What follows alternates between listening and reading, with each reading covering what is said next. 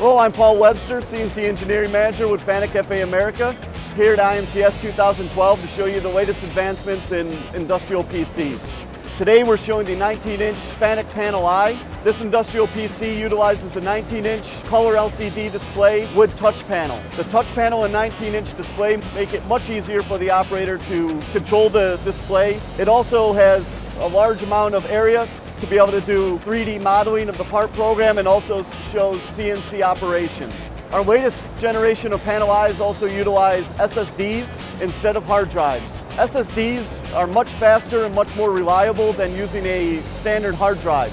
These Panel Is also have enhanced CPUs and graphics capabilities for the larger display and higher performance applications today.